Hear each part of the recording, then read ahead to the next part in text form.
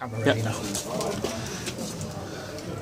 Dan, you said last week that individual records didn't mean as much as team records, but today you've done both. Congratulations.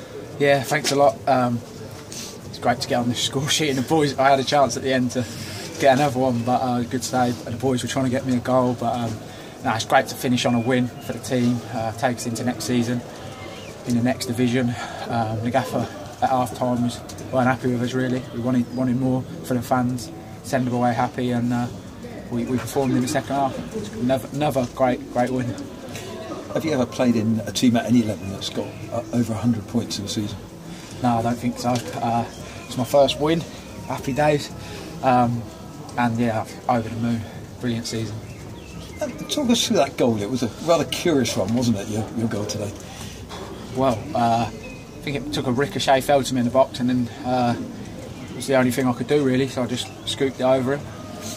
Happy days. 30 goals is a wonderful achievement. You must be absolutely delighted.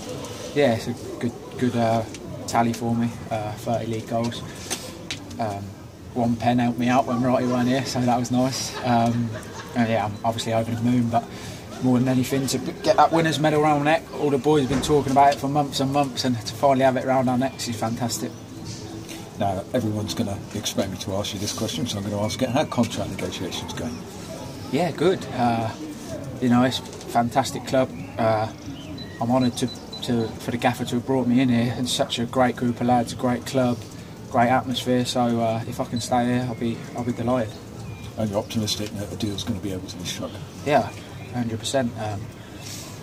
You know, I've done well here. The gaffer's got the best out of me, and I've said before, I just want to keep improving as a player. And I've never got, you know, a good run of games in the Football League. And if I'll keep working hard, I'm sure the gaffer will give me a chance to try and do that. So yeah, I'm looking forward to it.